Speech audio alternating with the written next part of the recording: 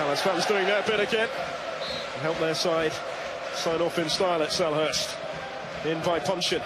Towards Jedinak. Dan was behind him. The chance was for Chamakh.